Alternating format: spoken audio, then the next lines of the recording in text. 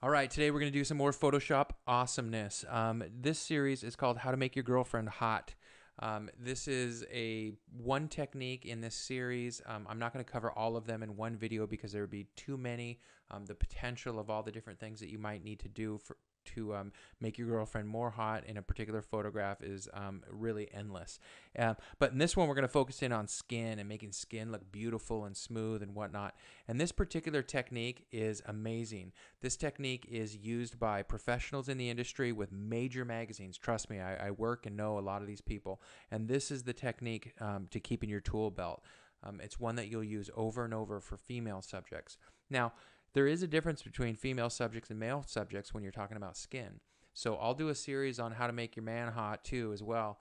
But for this particular series, we're going to stick with females. And just to give you an example, women generally in their photographs need smooth, kind of soft, glowing skin. Whereas men, on the other hand, you very often will want more detail, more visuals on the pores of their skin, etc. So you do treat your subjects differently in how you do your post-processing. And that's why I distinguish between the two. But again, for this one, we're going to stick with women and making their skin look as beautiful as possible without looking unrealistic. So let's just get straight into it. I want to show you this technique. It's something that you'll be able to do yourself pretty easily. It's about a moderate level, maybe blue belt, something like that. So I'm going to go ahead and work with Brittany here, and this is a model that I shot not too long ago. And you can see she already has pretty nice skin. She's a beautiful girl, but she doesn't have perfect skin. And if you zoom in and take a look at her face, you can start to see some of the blemishes, or at least where it breaks up and she starts to look human. And so you can see some of the raised bumps here, and then some shadow problems here, and that's a photographer's problem, etc. So we're going to go ahead and deal with that through this technique. Okay, so I'm going to back out just a little bit. I still want to be close because I want to be able to see the details of what it is I'm doing. So the first thing we are going to do is we're going to duplicate this layer. I'm going to drag it down here, and now you can see I have a new layer, a new copy of it at the top. And the next thing that I want to do is I want to go ahead and apply a high pass filter. Now, a high pass filter is pretty sweet. This is something I do with one of my sharpening techniques. But for this particular application, it works nicely for skin. So I'm going to go down to Other, and I'm going to say High Pass. And I'm going to do a radius of 9. Now, sometimes I use 10 or 10.5. I don't usually go up above 10.5. But for this particular one, I'm going to go ahead and use 9. And then I'm going to click OK. Now, next, with the same layer selected, I want to go ahead and go back up to Filter, and I want to do Surface Blur. And with the surface blur, I want a radius of 3. If I went above 9, I would probably start to do a radius of 4, and I would top out at 4.5 if I went up to 10.5 on the previous step. But for this, when I did 9 before on the high pass filter, here on the surface blur, I'm going to do a radius of 3. And threshold pretty much is always around 15, so you can go ahead and just leave that. And then click OK. And now the next thing that I want to do is I want to invert this particular layer. And on the Mac, it's Command-I, and on the PC, it's Control-I, or you can do it up under the layer menu as well. But I'm going to go ahead and click Control-I. You can see something changed there. And the next thing that I need to do to start to bring this effect into play is I need to change my blending mode, but just for this layer. And what I want to do is I want to go ahead and change the blending mode to linear light. And linear light is one of these blending modes that is usually used for making tonal and color adjustments in your photograph. Now you can see this still looks kind of weird, but one thing I want to point out is, again, with a lot of blurring techniques that you'll find on the web, and where you kind of separate the amateurs from the professionals, is with the other blurring techniques, what they'll do generally is just a quick surface blur, and then they'll mask it off and then try and blend it back into the original photo. But what happens with those types of techniques is you get the nice soft skin tone that you want, but what you don't get is you don't retain the texture of the skin, and that starts to make it look really plasticky and really fake. And again, that's just really where the difference between the professional and the amateur. And in this example, you can see, while this down here around the eyes and stuff looks ridiculous, don't worry, we'll take care of that. But what you can see is on the skin, you can still see the texture in there. And we're going to retain that texture in our final product. Okay, so the next thing you want to do, I'm going to zoom back out one. The next thing you want to do is turn your opacity down to about 55–60%. And I'm going to go ahead and go with 55 for now. And then we're going to dial this in at the end to exactly where we want it. Okay. And then once we've done that, I'm going to click off opacity. Now what I want to do is I want to mask this layer. So I'm going to go ahead and mask it and go over here. And I want to apply black. There we go. Okay, so now I'm back to kind of the original look, the original image, I should say. And what I want to do now is I'm going to go ahead and take my brush tool, and I'm going to zoom way in, and I'm going to start to blend back in this particular layer through a masking technique. So I need to make sure that I am on white for color, and now I will just start to blend it back in, and you can see right away what's going on and how beautiful this technique is. So you also want to make sure that you're using a soft brush. I didn't really note that, but a soft brush is with your hardness all the way cranked down, or at least under 25%. I think that's the official Adobe definition of a soft brush, which is what I have here. So, and then I'm just going to go through, and I am going to brush over all of the skin areas that I want to apply this technique to.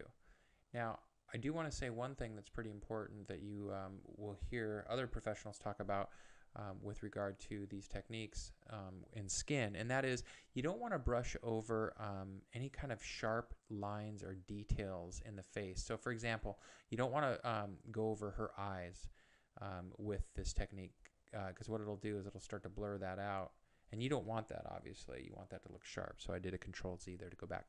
But more importantly, you don't want to do it around the edges of, let's say, her nostril or her lips, because it'll give it a fake look and it won't give it that sharp look that you want, or that natural look that you want. So make sure and avoid those areas.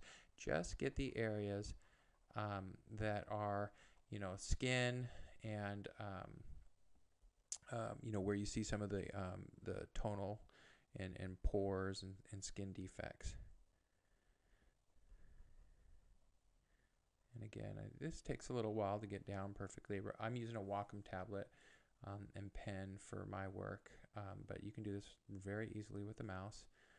It's just not as sexy to do, of course, but it works just as well. So I'm going to go through here and around the eye. And again, I'm doing this kind of quick just to show you so that I don't have to sit here and bore you forever. But you get the idea on what's going on. Now, the other thing you can do to make sure that you're covering all the right spots is you can go ahead and turn on your mask layer so that you can see the work you're doing. And to do that, you would just click the backslash key on your keyboard. And as you can see, now that I've done that, you can see all the areas where I've actually applied the technique.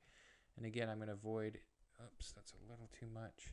I'm going to avoid, get a smaller brush so that I can avoid the eyelashes and the eyebrows and things like that. And this actually is pretty nice to do it in this kind of mode so that you can, you know, more quickly go through things. And I'm going to do a little larger brush so I can get the larger pieces of real estate here. And there we go. And again, I'm going to avoid that line in her smile, so it stays nice and sharp. Now you can apply this to both arms. You know, it just depends on the person's skin in terms of how much work they actually need. Obviously, a model is generally going to have better skin than your average person. So you apply a lighter version of the technique, etc. It's just up to you and you know, what you want your final product to look like. So the other nice thing about this is it'll take hot spots out of a photograph. So if you don't know what hot spots are, they're basically a flash reflection or an oily spot in somebody's skin, etc. And this technique generally works pretty well with removing those, as long as they're not too harsh. So again, I'm going to go up here. I'm going to paint most of this. There we go. Okay, now I'm going to back out a little bit and take a look. I could do some more work in here, again, without hitting the line around her nostril or on her smile here. And then, you know, you could do her arm and whatnot, but for the purposes of this tutorial and time, I'm going to go ahead and just leave it at that. So now I'm going to go ahead and click the backslash again, so that we can get back to how this looks. Now, again, as I come in close, you can see that the skin tone, or the skin texture, is still there. It's still present. It still looks natural. That's actually what her skin tone looks like. So this is where, at this point, you're for the most part done with skin. And what you want to do now is basically just dial it in to wherever it is you want. So let's keep it where it's at right now at 55% opacity, just so that I can show you the kind of before and after. Let's come back just a little bit. And here's obviously the after. Now I'm going to unclick it so that you can see the before. And you can see right away a very dramatic difference. I mean, she's a beautiful girl here, but she's not nearly as beautiful as when everything's kind of smoothed out a little bit. Now, you could crank up your opacity, and it starts to break up at a certain point, you can see. And you can also crank it down to whatever it is that works for your particular subject. I think for this one, 44, 45 is probably the right level. I'm going to come back. Yeah, and I'd say that looks a lot more natural. It's, you know, it's not a point and shoot camera kind of natural, but it's definitely ready for a magazine. And again, I dial that in, you know, probably somewhere between 40 and 45. I think it's set at 45 now.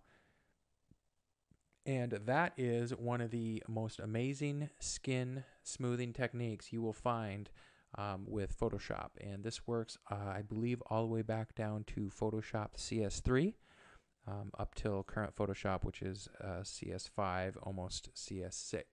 So with that, take some of your favorite photographs of your girlfriend or your wife or whomever, and apply some of this Photoshop awesomeness and show off your skills. Take care and look for more videos, and please subscribe.